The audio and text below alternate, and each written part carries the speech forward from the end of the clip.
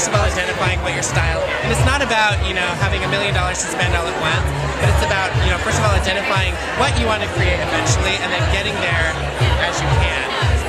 So Darcy, what are some of the tips that you can offer people at home or people sitting behind their computers right now that want to look amazing, want to look fabulous, but really don't have that extra cash to spend? One thing I would recommend is shop in your own closet. It is amazing what you can find in your closet. If you think about it, it's probably 6 feet wide, and you're probably dressing out of the 1.5 feet right in the middle. What the heck is going on in the other 6 feet of that closet?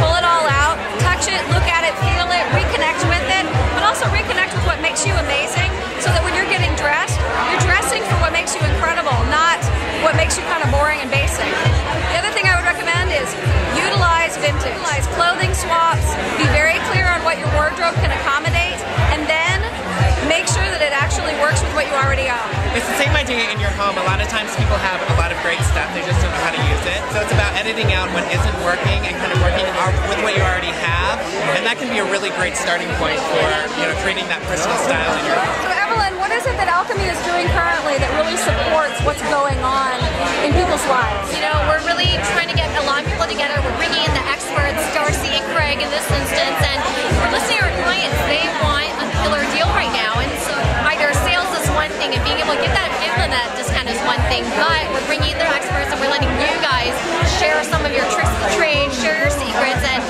provide our customers and our clients a more educational, you know, more information, and just be able to let them know how to start shopping smarter. Very cool. Is there a website that we need to reference? There's a bunch of them.